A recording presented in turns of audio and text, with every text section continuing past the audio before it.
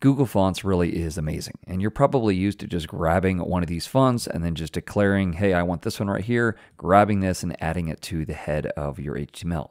The only trouble with that is two things. Number one, you don't get the speed that you get if you upload your own custom font and make sure that you're doing it with modern font stacks. And secondly, you also have to worry about the privacy and security concerns with using Google Fonts. There's actually some legal challenges to Google Fonts being used throughout the web that require you to do some stuff legally. So how do you get around those, or how do you adjust for that? Well, that's what I'm going to show you today, how you can set up your own font face that you load up for users. And if you stick around to the end, I'll even show you how you can declare a local font file so that it will use whatever's on their system first and then only default to what you're uploading if they don't have it on their system. Hey, what's up? My name is Chris and welcome to Coding in Public. I will include a link to the finished code here on my GitHub when we're done, but you can see right now I've got a pretty nasty looking site and I actually just had ChatGPT spin this up, so I'm sure the CSS is kind of bad, but here we go. We got something up and running so that we can actually work with it. Now, what I'm going to do first of all is download a font. Now, you can come over here to Google Fonts and just like download a family, for instance, and then add that to your project. What I'm going to do instead is come over to another site called Font Share that has some free fonts that you can also use. And let's just find, how about this one right here, this Schweitzer one or Switzer. And I can just download the family. You do have some font licensing things you need to pay attention to depending on what you download. But now I've got this downloaded and let's go ahead and add it to our actual project. So I'm going to open up my sidebar over here. We're going to add a folder here and this will just be called public. And then inside here, I'll have a fonts folder. Now, basically, this needs to be at the root of your directory wherever you end up publishing your final build, so the root of your server. So a lot of times build systems will have a public directory that will basically add all those files to the root of your server when you're done building. But for now, we're just going to mock it up like this and relatively reference that. So next, I'm going to go ahead and grab those fonts and I'll drag them in. Give me just one moment. All right, so I've got all these here. I'm just going to drag them in, and out of the very many fonts that they gave me, I went into the web fonts in the folder from that downloaded font file there, and you can see that I've grabbed a couple different versions of the bold, italic, and regular. Basically, these are different font types, and WOFF2 is the most modern one and usually the smallest. That's basically the difference between these font types, but you can see here I've got three versions of each so that we can basically fall back if a browser that visits our site doesn't support it. So now that I've got these, let's go ahead and secondly declare a font face. So if I come over here, just in my CSS up above where I would use it, I'm going to say font face, and VS Code actually gives me a little start right here.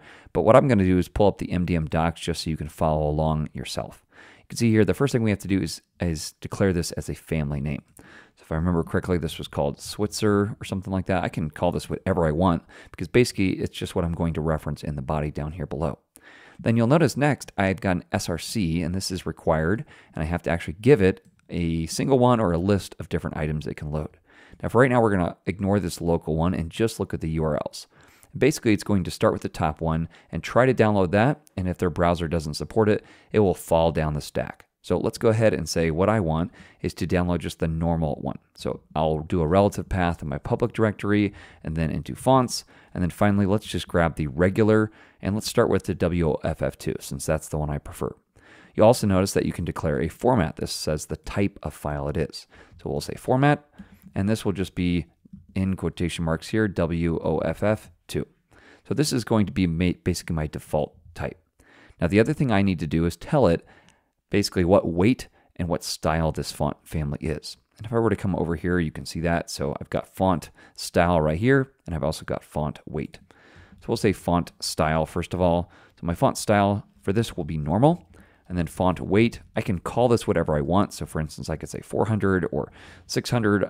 Obviously you want it to be somewhere close to what you're using. You could also just say normal as well, but let's declare this as something like 400. So what I've done is I've grabbed just my regular type. I've only given it one of the three different versions we have to start with, and I've said this is my normal style, so it's not italic, and then I've said here's the weight, so this is my standard weight. So what I can do now is come in here to the body and say font family, and this will now be set to my Schweitzer or Switzer, whatever that is. So if I jump back over this way, you'll see that this is now actually being pulled in. It's only ever using the WOFF2, and it's also only ever using the 400 weight or this font face declaration. So just to show you what this would look like, if I comment this out, there's the ugly one, and this is the nice one.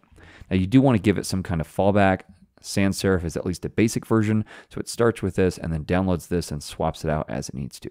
Usually you also want to provide other ones that they might have on their system as well, but this is at least a starting point for a fallback stack. Now, to make sure it's actually coming in, I'm going to open up the dev terminal, click on network, and make sure font is selected. Then I'll refresh, and you'll see that it is actually being pulled in. It tells you the size, how long it took, 9 milliseconds, not too bad. So it pulls all this in. Now, let's look at a couple other things, and then we'll declare different versions, like for italic and bold and all that. So let's come over here.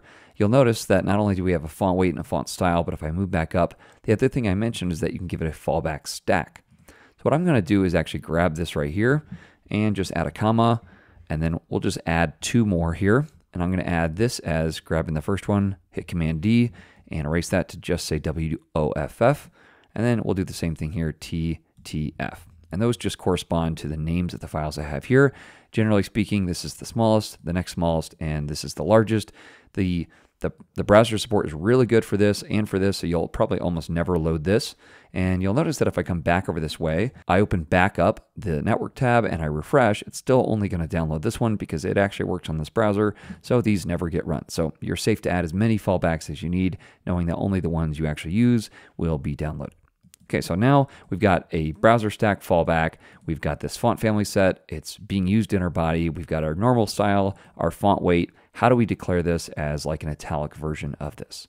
What I'm going to do is come over here and we'll do, actually, let's just copy this down right here. So I'm going to copy all this down. In addition to the regular, we also have an italic version. So if I grab this first regular, double click on that, hit Command D, Command D, Command D, and I think that was just called italic. Yeah, italic, like that. Now all I have to do is switch this out and say that this should be my normal weight, that 400, with an italic font style. You see that this actually gets pulled in here and is now working properly. Now I can do the exact same thing for my bold. So let's go ahead and copy this down and we'll do the same thing. So in this case, I'm going to change this, all these to bold, because I think that's what that was called. Yeah, and then the next one right here, these are all going to be called bold italic. Now in order for the browser to know which one to select, I need to give this a different weight. I can just actually declare this as bold, and whenever I use that declaration in my CSS, it will use this font face and this font face, depending if it's italic or not. Or I can also give it an actual number, like 700 and 700. Now, if I come back over this way and I refresh, you'll see that it's pulling in the bold, the italic, and the regular. I must not have any bold italic anywhere in the site. And that's something else to note, that it will only actually download the font when it needs it. And evidently, those are the only 3 I'm using, so this one's never being used. All right, now a couple other things to note here. This font weight right here is important. So if I come over here and I call this something like, I don't know, 200 perhaps, and then I jump down here and I say the font weight needs to be 200, then you'll notice that it basically uses that same font, because all it's doing is saying, hey, which font weight should I use? And it looks up here, and since the font family is inherited, it already knows to look at under Schweitzer. It finds it up here and says, this is 200, I'll use this. It doesn't care what the file name's called or anything like that. Same thing here. So let's say I changed this to, I don't know, like pizza. All right, so if we change this to pizza right here, and I change this to pizza, you'll notice that it's still using that, because it basically says, hey, I'm going to look for the pizza one. It doesn't really care what the file's called. So all those naming things are important. Okay, so one other thing to note, and that is that you can actually default to a system font on their machine. So I'm going to install Schweitzer right now on my system and then be right back with you. All right, so I went ahead and installed it on my machine. I'm going to open up my network tab over this way, and then we'll refresh. You see all 3 of those coming in. Now, I happen to know that if I were to jump over here, this Schweitzer right here is installed using FontBook, which is how you install it on macOS. But I've got a bunch of different styles, regular, italic. Now, the only tricky thing is you have to kind of guess exactly how this will be installed on somebody's machine. So if I'm pretty sure this is going to be called the regular, I could come inside here and just declare a local, and then this would be the name I think it'll be called, which is Schweitzer normal. Now let's see if I guessed that correctly, or regular. I think that's what we said, regular. Okay, so let me come back over here, and you'll see that now it's not loading that because it's actually using my system font instead. So same thing. If you know that this is going to install this down here, and you think this is going to be called italic, now I can refresh over here, and now only the bold is being pulled in. One more time, let's go ahead and switch both of these out as well. And down here, I think this will be bold italic. And we'll save and refresh, and now no fonts are being downloaded because I'm saying, hey, if they've got this installed and it's named exactly this, use this instead. Otherwise, fall back to these as well. It is important that this goes first because it will try to use that local font first. So that's how you declare your own font faces. Now, we have gone ahead and grabbed 1, 2, 3, and 4 different fonts that they have to download. There is another way to use fonts, and that is to use the more modern variable fonts. If you're interested in that, let me know in the description. I'm happy to do a video on how you can use variable font faces in your website. Well, thanks for watching. I hope this was a big help. I'll catch you in the next one. Happy coding.